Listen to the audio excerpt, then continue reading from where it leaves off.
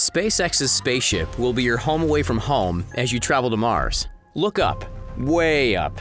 What stands before you is the SpaceX spaceship. It will one day transport you to a new life on Mars, and back if you get homesick for Earth. Starship will be launched into the stratosphere via a reusable rocket booster, which will detach in orbit. We know Starship will feature different configurations based on the mission. For this video, we'll focus on what the crew version will look like. Your journey to Mars will take 7 months, and inside Starship, there is plenty of room for you and your 99 travel companions. The interior of Starship will feature multiple passenger levels, a storage area, a crew deck, and an activities area. Let's take a look. After ascending to the top of the launch tower via elevator and walking across the access arm, you will enter the highest level of Starship. This top level serves as both the crew deck and viewing gallery. Don't sit down just yet. The 20 seats that surround the room in circular fashion are reserved for the launch team and science officers. The seats are identical to the ones found in the SpaceX Dragon 2 spacecraft. When they're not in use, the seats fold into the floor and the room transforms into a viewing gallery. Now look towards the walls. Those giant panels are opening to reveal a massive panoramic window. Everywhere you look, you see nothing but space. Elon Musk has spared no expense to offer you these views. Starship has an $8 billion price tag, and each launch costs $2 million.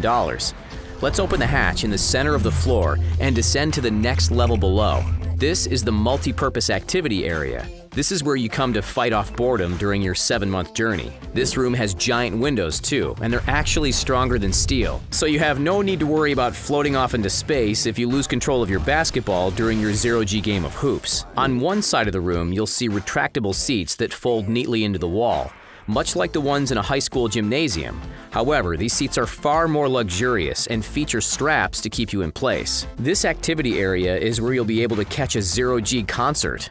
Is there anything classier than a world-class violinist playing Chopin while elegantly floating in the air amidst the backdrop of space? Let's open the hatch and descend to the next level. This is the first-class sleeping area. The cabins are stacked too high in groups of 4. There are 5 groups total, which means 20 passengers can fit comfortably on this level. These cabins probably remind you of the rooms in a Japanese capsule hotel, but they are much more expensive. A regular ticket on Starship costs $200,000, but these first-class cabins cost $1 million. Each room comes with its own tiny window. You can count the stars as you drift off to sleep. Let's open the hatch and descend to the next level below. This is the mess hall where you'll get your daily calories. Now you get to experience eating in zero-G. The utensils and trays all connect to the tables via magnets so they won't float away. Your meals will consist of thermostabilized food, like cans of tuna that have been heat processed to destroy deleterious microorganisms and enzymes. You can also munch on intermediate moisture foods, like dried fruit. To prepare you for your new life on Mars, you'll also be fed insects, artificial eggs, and algae. Yummy. These foods will be commonplace on SpaceX colonies on Mars. Automated insect farms and cellular agriculture will play an important role in Mars colonization, as the regolith that makes up the surface of Mars is not suitable for plant growth. Let's open the hatch and head down to the next level. This level contains the bathrooms, showers, and exercise equipment. The elliptical bikes are mounted to the wall rather than the floor to make pedaling easier in zero-G. The showers are tube-like with restraints at your ankles to keep you in place. A pressurized portable bottle of water connects to the ceiling, and the water then flows through a connected hose and shower head. Now you can put on the liquid soap. There are no drains, of course. You'll have to suction up the suds using a collection bin, as wayward water could pose a hazard to the expensive equipment on board. Starship has vacuum toilets that come with a urine collection hose and waste locker. Let's move down to the next level. This is the passenger area. It's made up of 3 levels with 20 seats set up in circular fashion on each level. This is where you'll sleep and spend most of your time during your journey. It may look cramped, but the seats are quite comfortable. There's a partition between each seat for privacy, and the seats have 3 configurations: launch mode, boarding mode, and sleeping mode.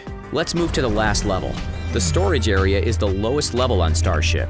That huge door is actually a plank that can lower Mars rover vehicles onto the surface of the red planet. These rovers look quite similar to Cybertrucks. The only things you'll find below this level are 3 sea-level optimized Raptor engines, 3 vacuum-optimized Raptor engines, and the super heavy rocket booster. The cargo area on Starship can carry up to 100 tons of supplies.